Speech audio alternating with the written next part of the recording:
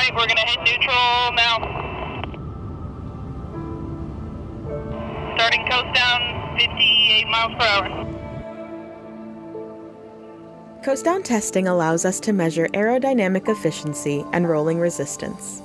The test involves accelerating to a specific speed, like 60 miles per hour in this test, and switching to neutral to measure how long it takes to come to a complete stop. We're at 50.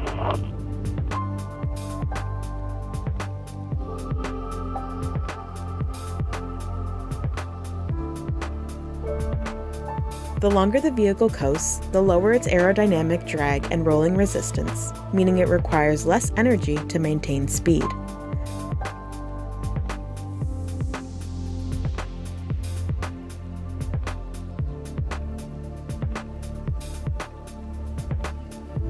feet.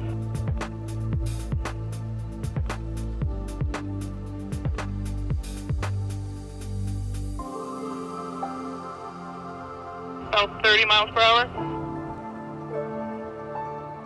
Tests like this allow our engineers to quantify key forces affecting efficiency: air resistance, tire friction, and mechanical drag, providing real-world validation for our computer simulations. Tests like this ensure our design translates into maximum real-world efficiency. About 30 miles per hour.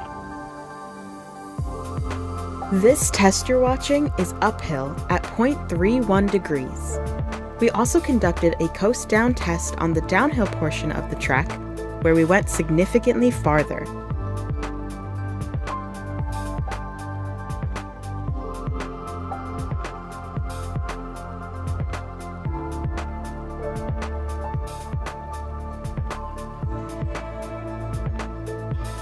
Accounting for slope, Aptera coasts for 2 miles from 60 miles per hour.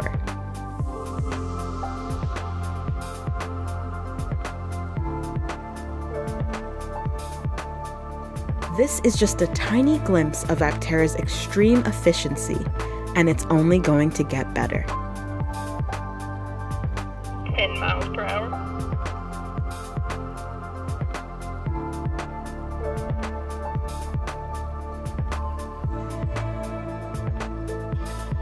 Stay tuned for more validation videos from the track as we continue to test and improve the vehicle during the validation phase.